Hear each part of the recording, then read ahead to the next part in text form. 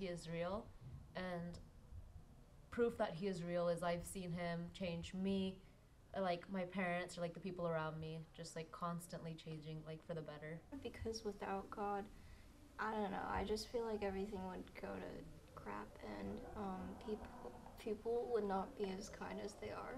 And so I want to believe in God because I feel like that would make me a better person, and I want to be a better person. I think I'm somewhere in like the middle because I don't believe that there is like definitely no God, but I know like Christianity is like a big commitment with like the way you live and stuff. So I think right now I'm just taking the time to learn more about it right now before I commit. Because I think God spoke to me in prayers and like when I went to church, like he spoke to me like that to like trust in him and pray. God helps you go places and do things. Over the summer, I felt him again. Like I was able to hear his voice, and like he talking to me, and then like feel his presence. And then like thanks to Pastor Sam, I started reading Matthew and New Testament and Genesis. And from that, I was able to answer some of the questions that I had. And from that, I firmly believe now that he's real and he's working in my life. God made us in his image. He brought us down to earth for us to spread the gospel to the ones that don't believe and the ones that believe. I guess I first started believing in God because of my parents. I just kept on going to church since like I was born, I guess. But I guess I believe in God now because I do feel like he is real and he exists. The essence of God is just love and compassion, and I've seen that in so many different people, and I've had so many people show that to me. So I think that couldn't come out of just nowhere, and that couldn't come from like if there was no deeper purpose.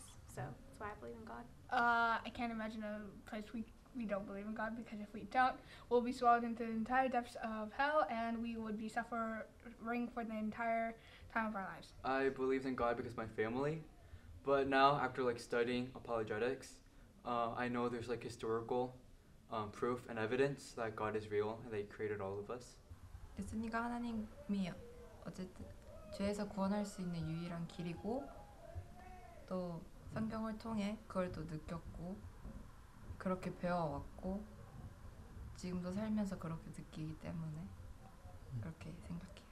I believe in God because I've felt the love of God, and I've searched for evidence for God and found it. So all that coming together proves that he was real. Like we live in this world with these people around us, and I don't really think that's normal to happen. Like it's gonna be like the percentage that happens is gonna be so like small, and if God didn't do it for us, we won't even be here.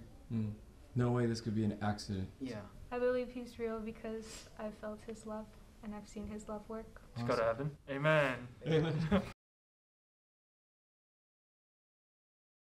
It's a defense of faith in God. Defending of Christianity from objections. Defending the faith of Christians. Defending your faith. When they have questions, you can answer them, and when they question the faith, you like defend it against that too. Defending the Christian faith. The defending of like your faith. The defense of faith against the objection of unbelievers.